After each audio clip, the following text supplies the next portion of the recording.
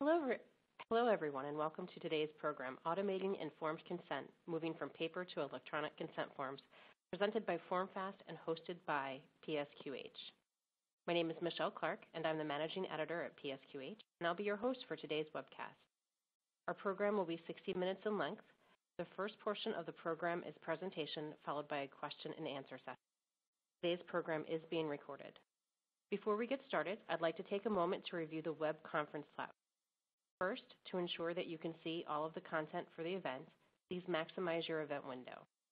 Second, be sure to adjust your computer volume settings and/or PC speakers for optimal sound quality. Third, at the bottom of your console are multiple widgets you can use.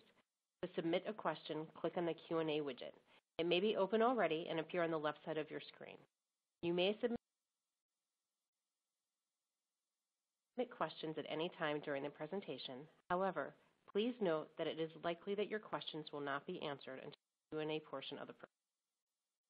Should you experience any technical difficulties during today's program and need assistance, please click on the Help widget, which has a question mark icon and covers common technical issues.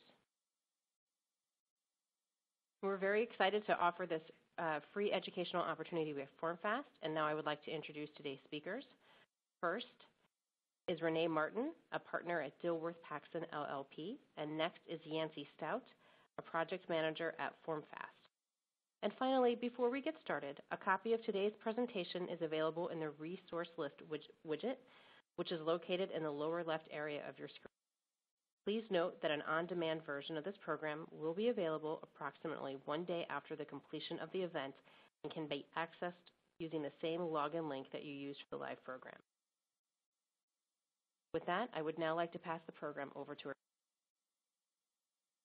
Well, thank you very much, Michelle. Good afternoon, everyone. Thank you so much for joining us. I'm going to be discussing the legal elements of informed consent, the basis of the doctrine itself, the elements that should be included in the process of obtaining informed consent, and then review how informed consent can result in malpractice actions against mostly physicians, since as we'll find out as we go through the broadcast, that responsibility for obtaining informed consent still largely and principally lies with physicians. So I just want to go over informed consent and what it means generally. And believe it or not, the first time that the right to informed consent was recognized in the United States was in a Supreme Court case in 1771, authored by Justice Cardozo, who was one of the esteemed Supreme Court justices of the United States Supreme Court. And he noted in a case where a woman had not consented to have under anesthesia have a tumor removed from her abdomen. She brought suit against the doctor, and he said informed consent doctrine is based upon the principle that every human being of adult years and of sound mind has a right to determine what shall be done to his or her own body. So the doctrine of informed consent, as you can see, at least goes back to 1771 as being an important and basic foundation upon which patient care is based upon. It's based essentially on the patient's right to exercise control over his or her own body and to be able to decide intelligently for himself or herself whether to submit to a particular procedure. Informed consent requires a physician, and again, as I said, it still generally sits, the duty rests with the physician, to disclose to the patient the information that will enable that patient to knowledgeably evaluate the nature of the treatment that is being proposed, what are the risks associated with it, as well as what are the alternative options and the risks and the benefits associated with those options, the likely outcomes of each, and all of that should be discussed with the patient in a way that they can understand and comprehend before the patient is actually subjected to the actual course of treatment.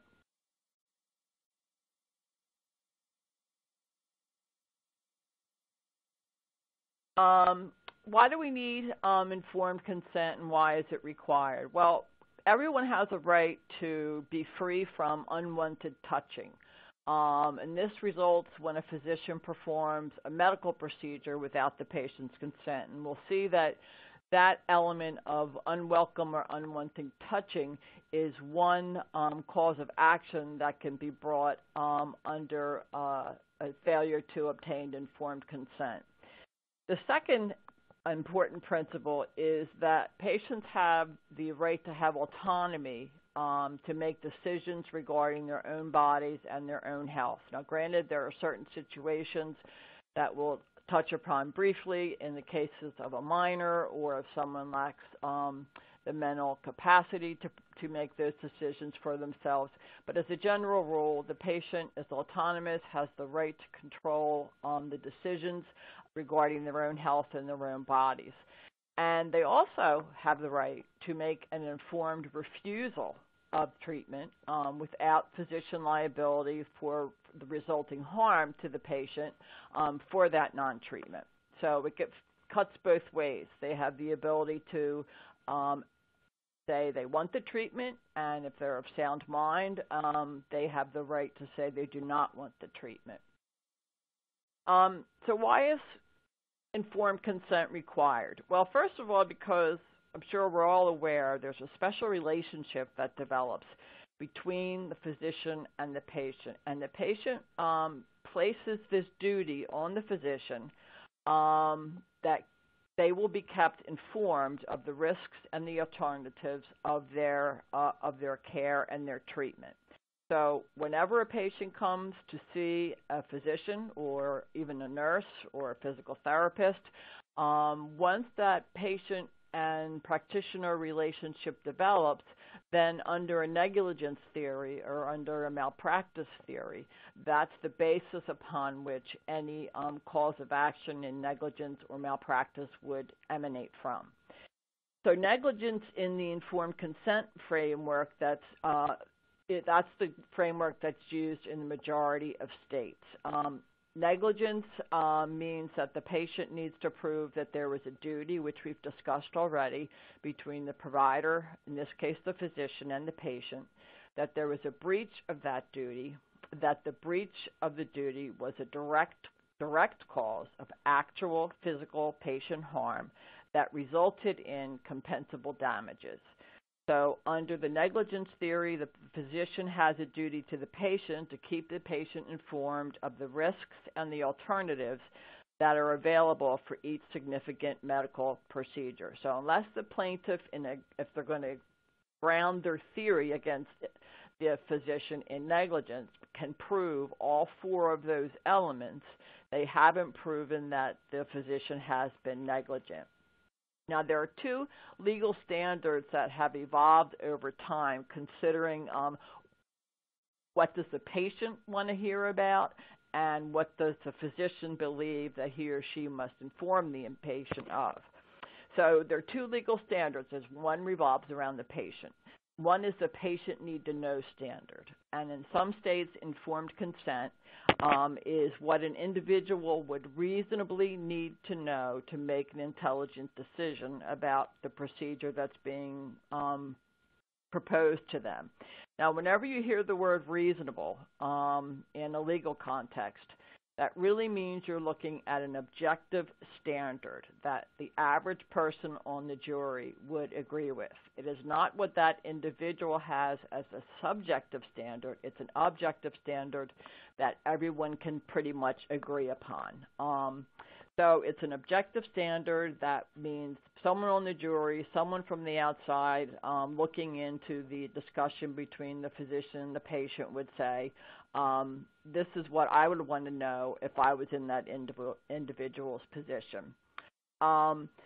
Keep in mind, though, that in most cases, doctors ordinarily are not required to give a detailed medical explanation that in all probability the patient, would not understand. So no matter what we're talking about, I think we all understand that what the patient needs to know or would want to know would be the types of general information that the average person would need to know to make an informed decision.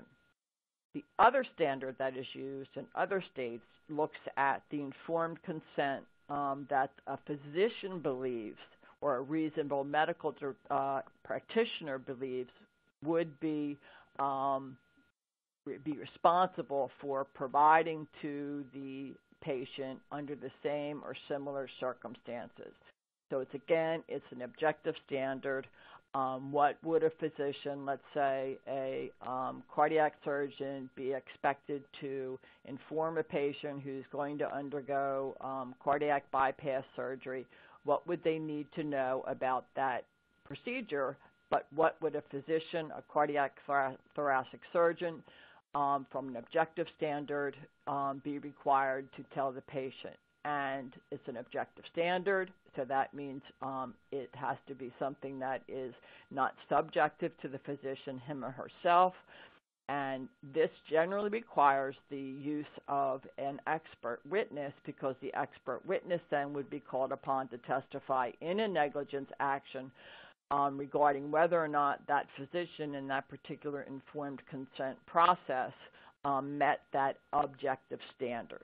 Now, the other theory that can be used to bring a cause of action against a physician for a lack of informed consent is that in medical battery. And battery means several things. First of all, an unwanted touching. I'm sure we've all heard about battery, assault and battery being used in the criminal context, but the basis of medical battery is sort of the same thing. It arises from that same context historically, where the patient is being touched in a way that they have not consented to.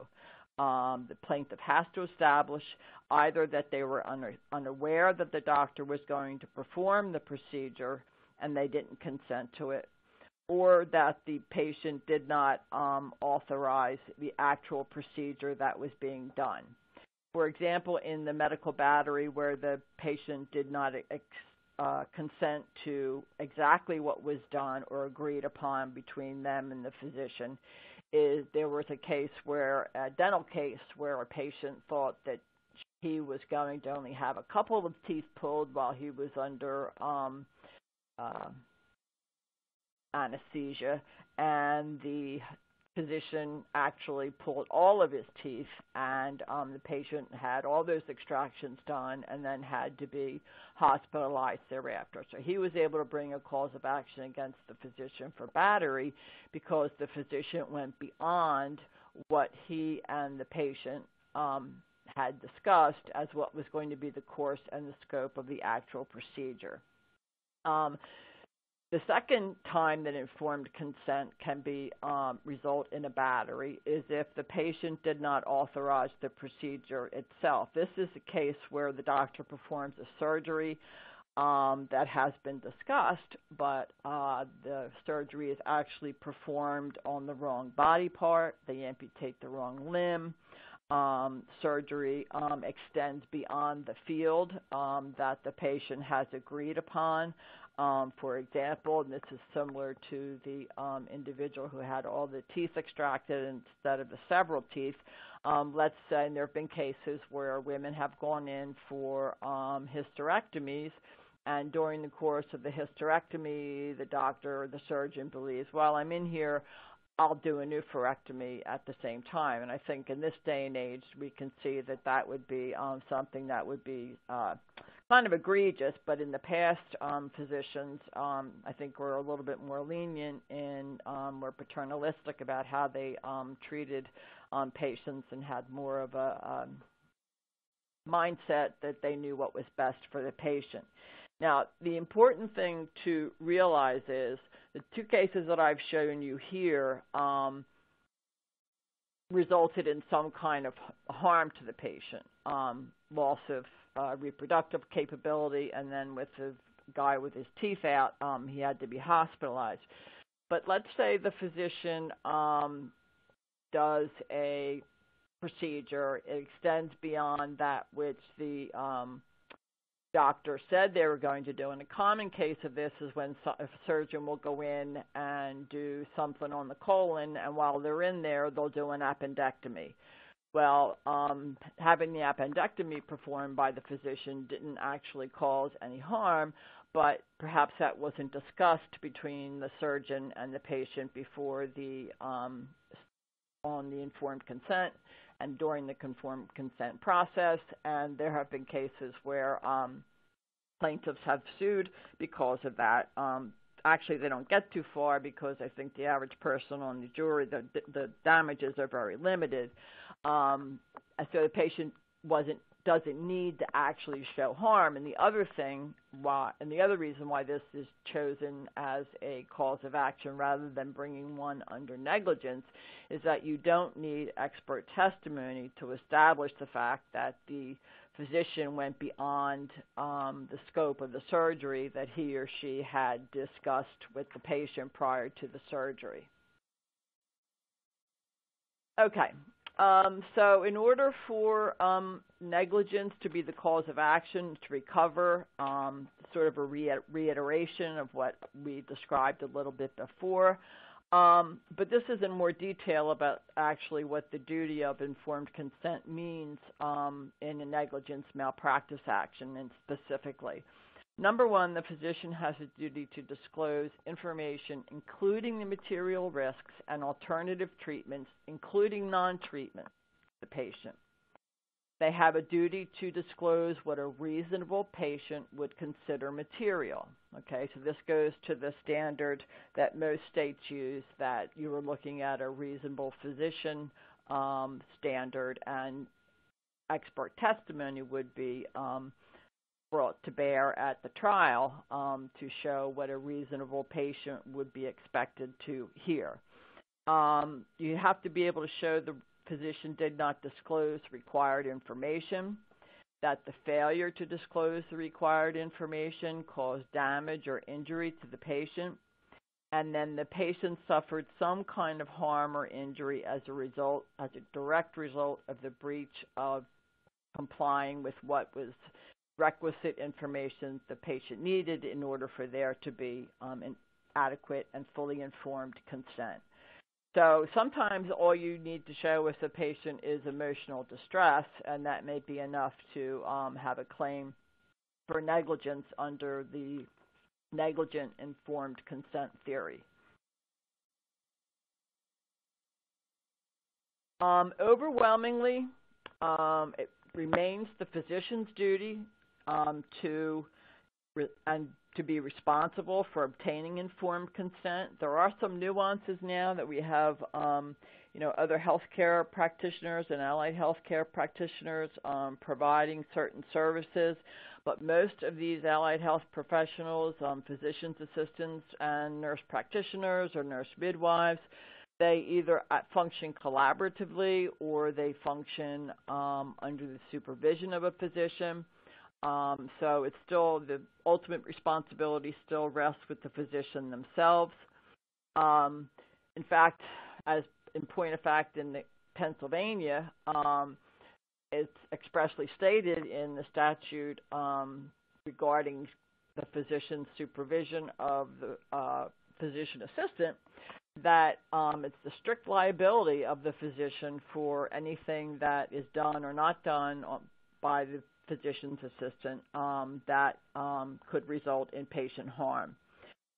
Also in Pennsylvania, and I'm just using this as an example since this is where I largely practice, one of the things that came out of our state's attempt to reduce malpractice exposure for physicians was that the stakeholders got together, the plaintiff's bar, the defense bar, insurance companies, etc., and they actually statutorily dictated what needs to be included in an informed consent discussion and when informed consent is necessary. So not all states do that, but you should check your statutes and your codes in your own state if you're subject to them to see what the informed consent elements are and if they're codified at all. Keep in mind also that the document, and I'm sure that Yancy will talk about this even further, but that document is nothing more than a document, that the informed consent form, that shows that the discussion took place. And as a defense malpractice attorney, which is what I did when I first graduated law school, I can tell you that that consent form can easily be disregarded or disregarded by plaintiff counsel as just saying, well, that's just what the paper says, but that's not what the patient is saying they were informed about.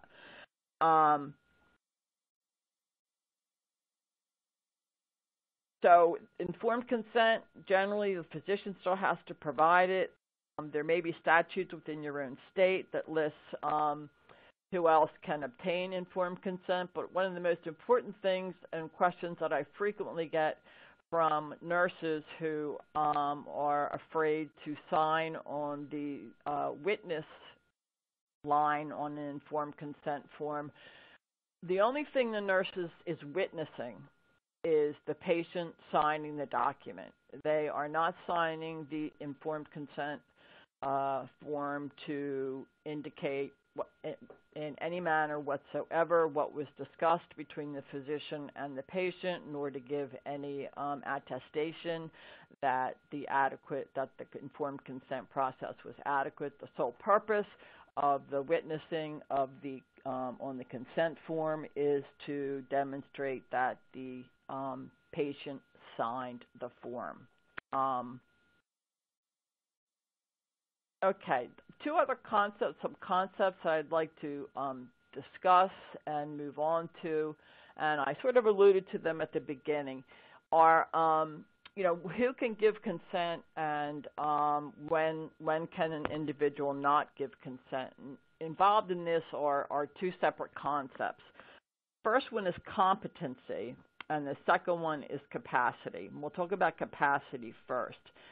Capacity means you're able to consent to medical procedures, and it's determined by the criteria of informed consent. So what does the patient have the ability to do? Can they understand the medical procedures, specifically understand a description of the procedures, its risks, its benefits, its alternatives?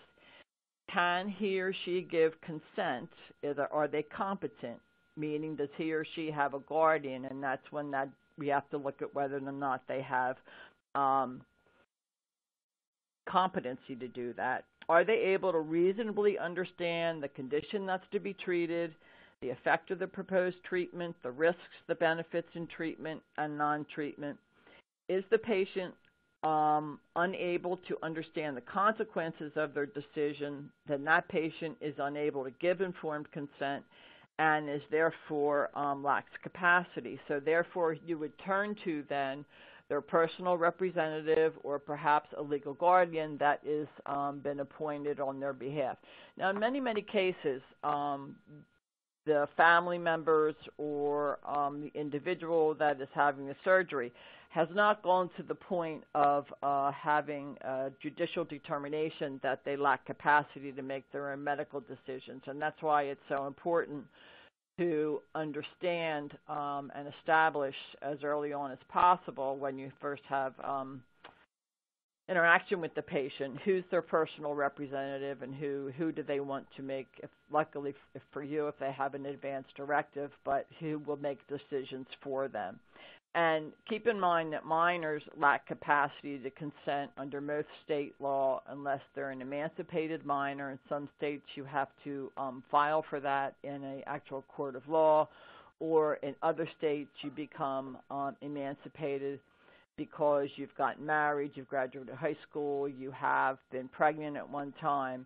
But generally, there's an age in each state that says when you are legally capable to make your own decisions to consent to surgery or to buy a car or to do any of those things. And so you'd have to look in your own state to see what that age is. Now, competency is a legal finding. competency proceedings, like I said, include guardianships and or conservatorship hearings, and they're conducted in a court of law, and the individual has a representative that says that they lack competency to make decisions for themselves, and they go before the judge, and the judge makes that determination. Now, incompetency is the lack or the ability to discharge or understand either healthcare decisions or financial management decisions. And sometimes you'll see a power of attorney that says the person's incompetent either to make healthcare decisions or to make financial decisions. And most of the times you'll see one that is combined with both. And that's the same thing as if you see an advance directive sometimes or a durable power of attorney. You have to look at it and see whether or not it's for a healthcare decisions or financial decisions or both. And then if the court finds that the individual lacks competency, then they will appoint someone else to be able to make decisions for them. In order to get a guardianship, usually the standard is pretty high because I think, as you can see from the case law that dates back to 1771, that there's a very strong belief that the individual has capacity to make his or her own decisions, absent a really good proof that they're incapable of doing so. They can't take care of themselves, they can't take care of their own necessities, they can't get their own food or shelter, and they're generally sort of not able to care for themselves and unsafe for them to take care of themselves, and they really need someone else to assume those responsibilities for them. Now, so that's who can give consent, who's responsible for giving consent, what are the legal theories that can be brought against a physician who is predominantly still responsible for obtaining the consent. So we've covered that. So now let's look at what are some of the elements of the informed consent. Well, first of all, basically the physician has to describe what the procedure is. And again, there's a balance here that has to be achieved between giving sufficient information so that the patient understands what's going on, giving information in a manner in which the patient can comprehend what they are being told, and then making sure that you're not giving so much information that you're inundating the patient. And I know, unfortunately, this doesn't happen in practice, but many times the patient might need, several question and answer periods with the physician as they digest the material and have additional questions for the physician. But, it's pretty fast-paced in this world that we live in these days. Gone are the days when I was in nursing school when the patient was admitted the night before, they were given a sedative, they were set to wash and shower with their betadine scrub, etc., while they're in the hospital. Well, that doesn't happen anymore. The informed consent, is sometimes signed in the physician's office, and the next time the patient sees the physician, they're in the waiting area to go in to have surgery, and they might even already have gotten their pre-op medication.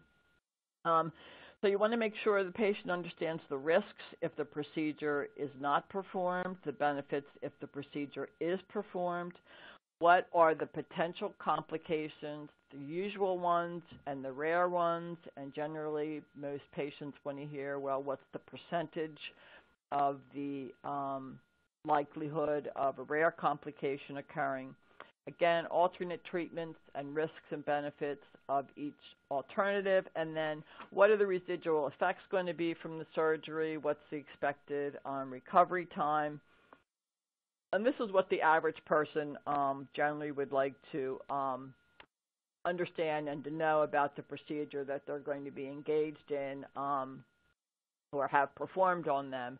And that's the information that most physicians, I think, provide to patients in various depths or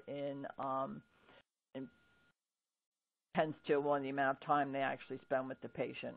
Because I said the consent form in and of itself is only there to document that the conversation took place. Any good risk manager would tell a physician that it's also good to document specific areas of concern or of interest to the patient in the progress note also, so that it's another way for the physician to, if the patient is going to bring an action in negligence, to actually show what was discussed and what was emphasized during the course of obtaining that patient's informed consent. So what are the problems with obtaining informed consent, and what's the problem with the form itself? Well, most procedures and treatment plans are really highly complex, and they're difficult to understand, and it's hard to get that all down on a piece of paper. Providers really are not always able to invest the proper amount of time and the face-to-face time that's required to translate all of the aspects of the procedure. It really anymore, with physicians being rushed in the office visits, it's darn and fast, quick and fast, and there's insufficient time, and they've done studies on this, and I'm sure we'll continue to do this as time goes on. But, just as with any patient education, you want to hear them recite back to you what they've just heard, and that frequently is something that is no time's allotted for that. Also, if any educational materials, videos, and those kinds of things can be provided, that would also be a help, because, as I said, the form in and of itself does not get the job done. The other problem with the form is that it's frequently that timely patient signatures are not obtained. And I have already been involved as a risk manager in a hospital, and even though we have pre-op checklists and you think that the patient wouldn't get to the OR being under anesthesia before someone realizes that the consent form has not been signed, but I have had multiple instances of the surgeon and the anesthesiologist, running to my office, letting me know that the patient's under and they haven't signed the consent form. And the only real way to tackle that is to let the patient lighten up enough from anesthesia so that they can go ahead and sign the form. Even though they might be under the effects of anesthesia, the idea is the discussion and the informed consent was actually obtained before the patient got to the OR table, and based upon that rationale, it's okay to have the patient sign the form at that time. There's also a lack of consistency in completing the forms. Missing consent forms are frequently a problem. Patient signatures may be illegible. And actually the PAQH actually did a study that examined the completeness of 540 consent forms from about 157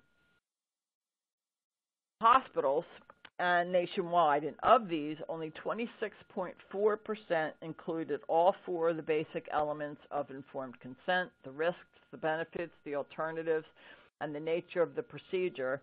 87% noted the general possibility of a risk, but less than half provided any specific information on what the more fine-tuned and expected and or rare expected side effects could be from the operation or procedure being performed.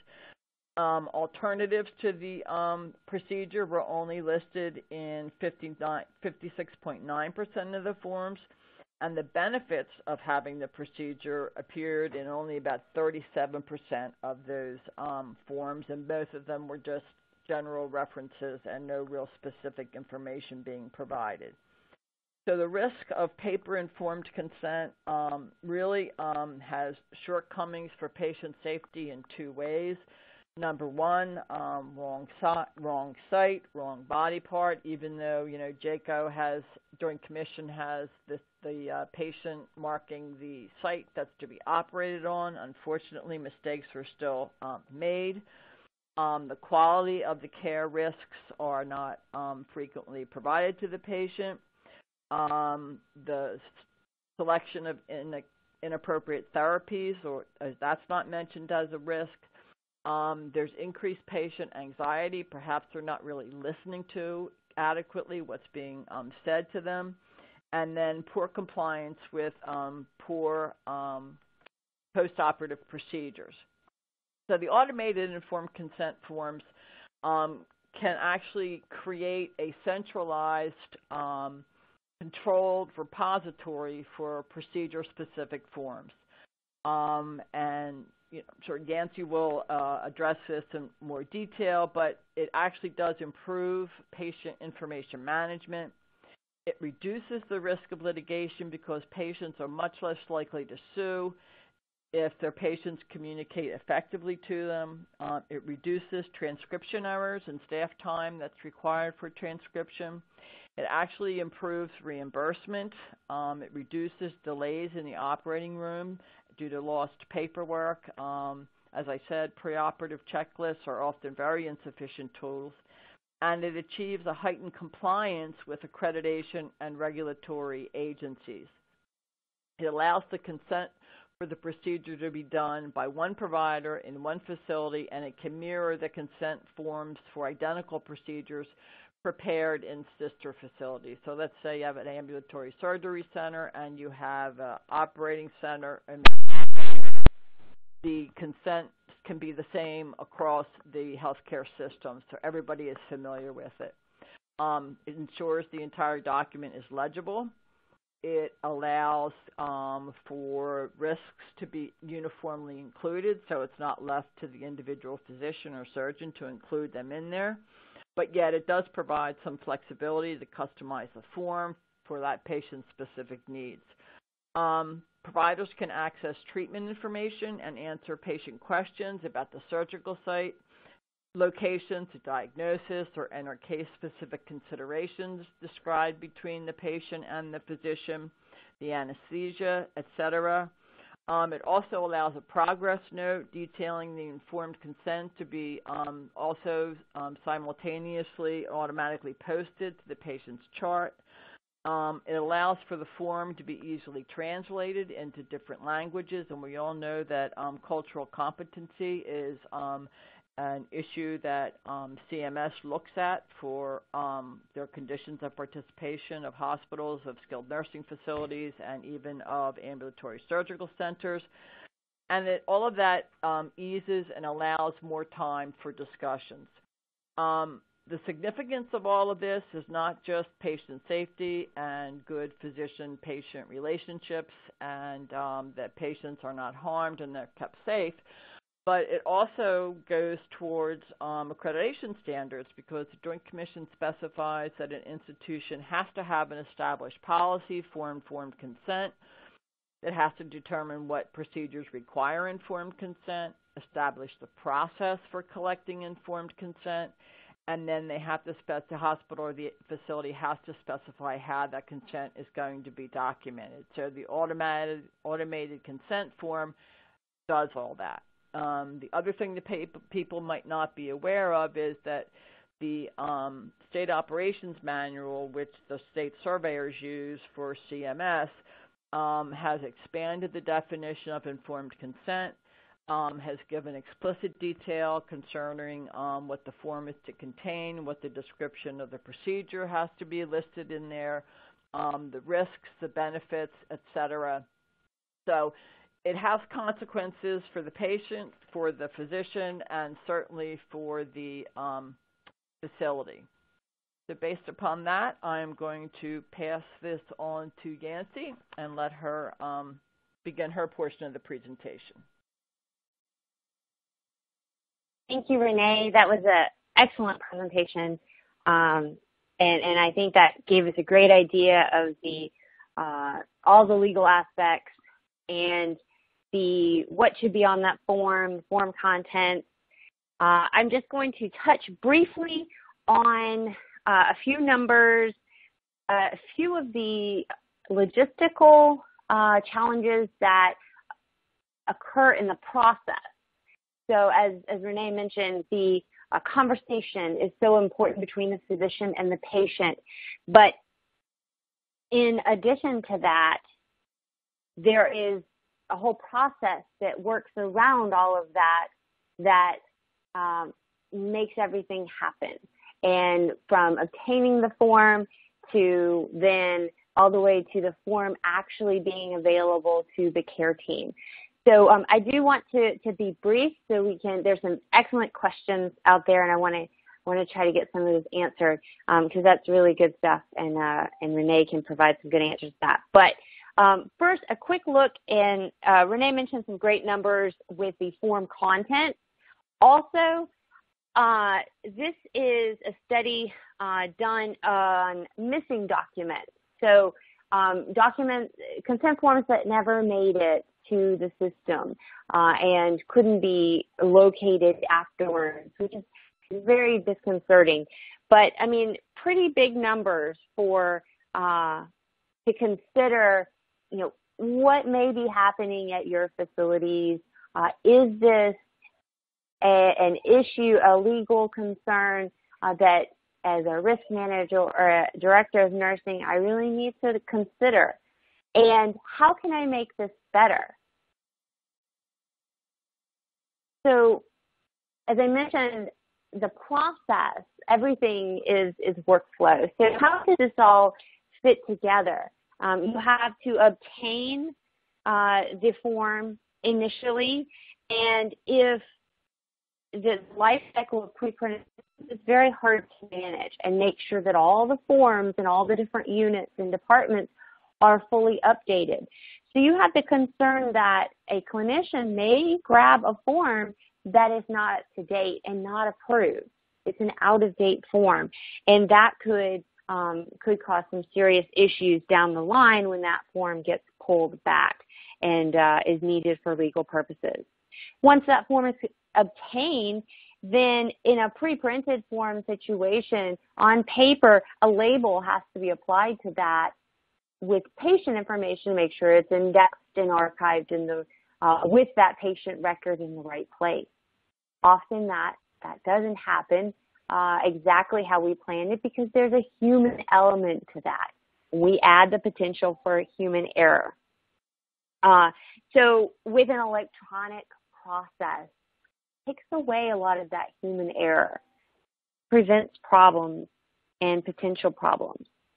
The availability of the completed form with the patient record for the rest of the care team. Renee touched on this, and this is a serious issue in talking with lots of healthcare organizations where not only does it take the time of the OR staff and nursing staff and physicians to keep looking for that or search that form out, but it causes delays and it can cause cancellations, and that causes everybody time as well as there's a financial cost to that. And so the immediate availability of the consent forms is really crucial.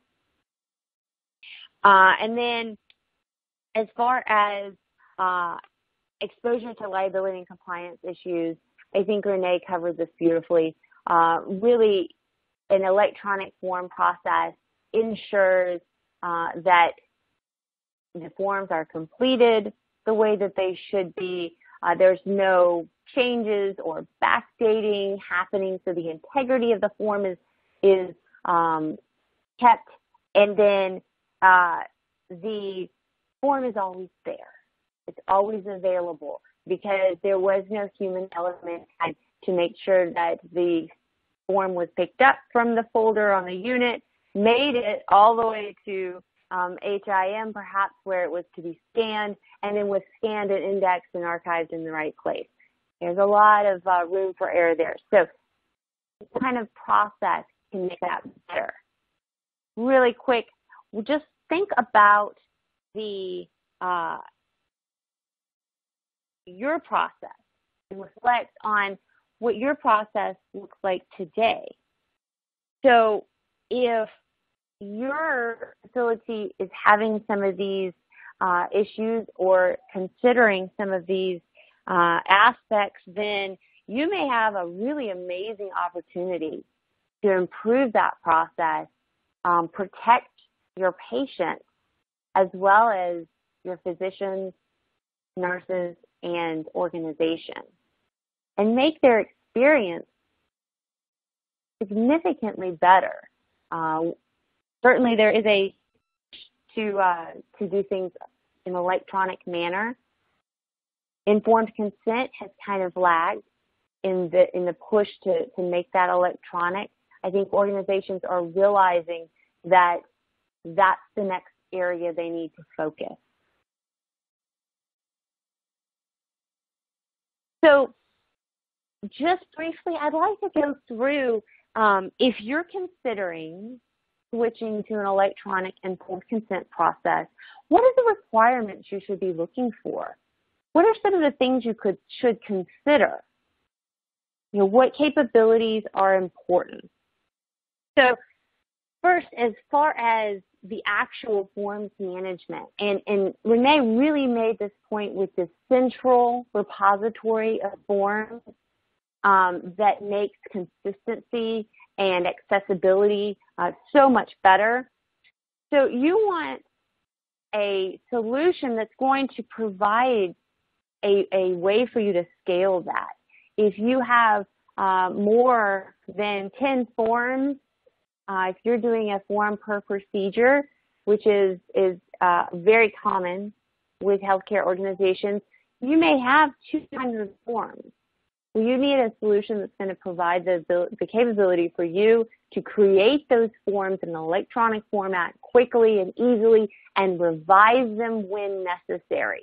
Because as Renee noted, the content is so important. Even though that's not the conversation, the right content does need to be on the form to help that conversation move along. And it should eliminate or reduce certainly the cost of pre-printed forms that you're paying, storage of those forms. There's a lot of different implications and positive benefits you can have from getting away from that paper. And then as far as the informed consent process at the bedside and the conversation that happens, the electronic form can help in many ways that Renee mentioned. Certainly, we've found in studying this that readability of the form, you can make it larger with an electronic device. With paper, you don't really have that option. So if the patient really is a visual person and wants to review and read all of that information, we want to make that as legible as we can for them. And then we want to make it more convenient for your staff. Again, that I mentioned, making the patient and clinician experience better is a key driver of why you would change your process. Make it more convenient, save them time, and give them a little peace of mind that they know immediately when they push that button, the form is in the right place, and the care team has accessibility to that.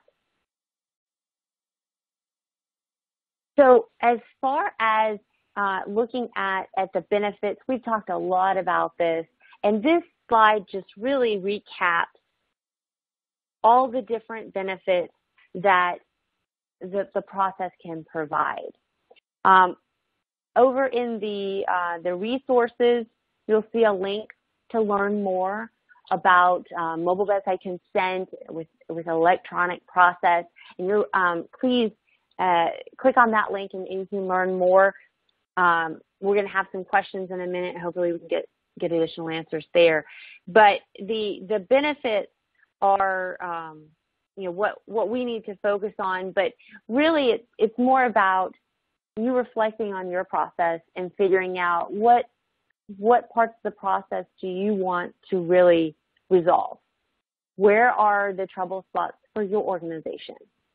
And make sure that whatever solution that you select meets those needs as effectively as you need it to.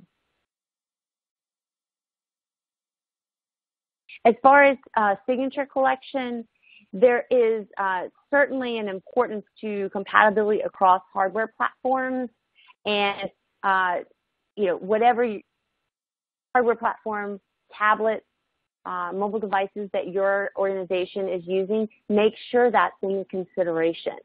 If your physicians are already using mobile devices, that needs to be part of the consideration, the requirement that the software solution that's going to pair with them is going to work beautifully. Obviously, it's got to be able to collect multiple signatures and collect them in an eloquent fashion. So, and really be able to provide that experience for both the patients and the clinicians. And then the right forms for the patient. So this is really important talking about patient safety. So here, when for medication and many of the services that we're providing patients in an inpatient situation, we're checking and confirming their barcode before anything is administered. This forms should apply as well. So electronic information is going to be pulled onto that form, and it needs to be the right electronic information. So a barcode scanning application can certainly provide that insurance that it's the right patient. Instant archival for increased visibility. So this is the final piece. So the rest of your care team and your OR team and everyone that's supporting that procedure that's going to be performed, or that whatever that consent form is for, needs to be able to access the signed consent form to verify the right body part, what's been authorized, and that it's been signed by all the appropriate people before the person is, preferably before they're put under anesthesia, but certainly before any more care is provided. So I'm going to pass it over to Michelle for a set question and answer period, and hopefully this has provided some benefit to you. So Michelle, I'll hand it over to you. Great. Thank you so much, Renee and Yancy. This brings us to the Q&A portion of the program, so we would now like to invite you to ask live questions of our speakers. To submit a question, click on the Q&A widget at the bottom of your screen. It may be open already and appear on the left side of your screen. Please note that your questions will remain anonymous and will not be viewable by other audience members. So our first question, and I think this one is for Renee, is do you have to provide a patient with a copy of the signed consent?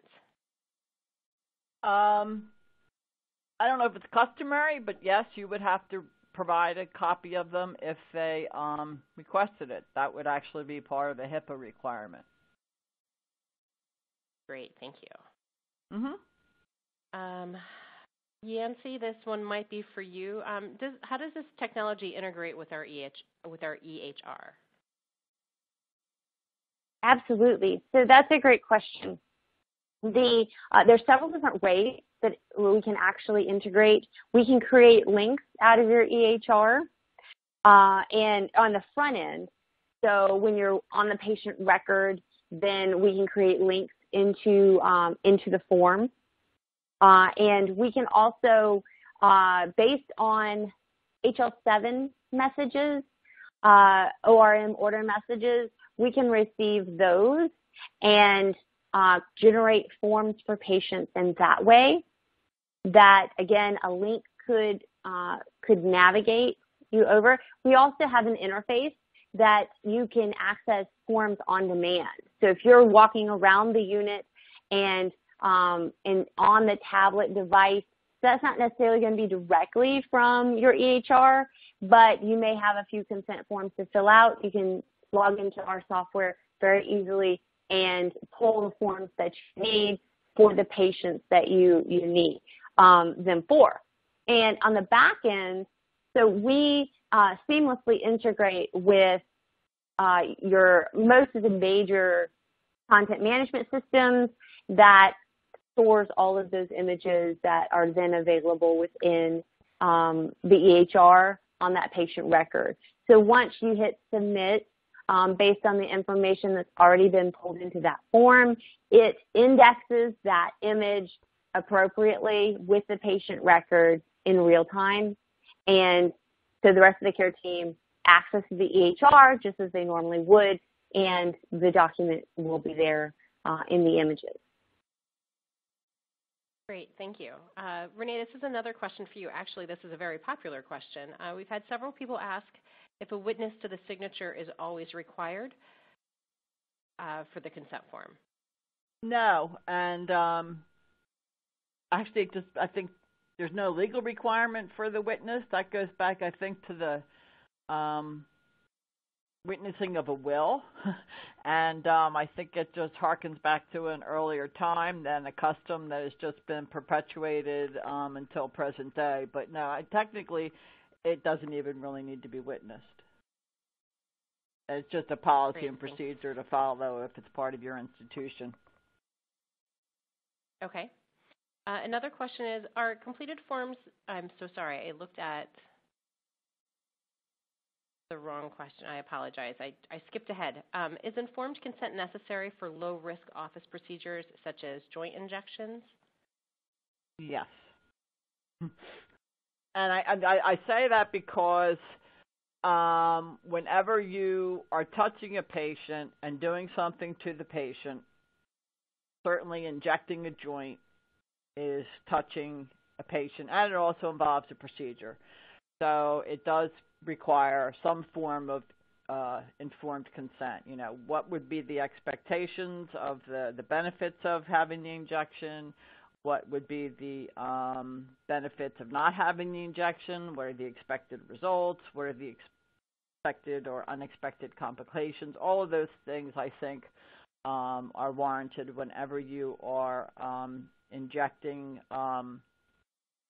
a joint or something like that. Obviously, an intramuscular injection, that's a horse of a different color. You know, you'll say this might hurt a little bit. I'm going to inject it into this goes into your muscle, etc. So I think, but anytime you're going to touch a patient and inject them with a sharp object, it's probably a good idea to get some form of consent from the patient. Great, thank you so much. The next question we have is, are completed forms sent back to the EHR as a PDF, and what HL7 mechanism is used for that? Typically, we're actually using cold feed, but certainly in some circumstances, we have sent an HL7 message to archive that back to the EHR. It really depends on what system that you're on and how we decide to configure it that's going to work best for you.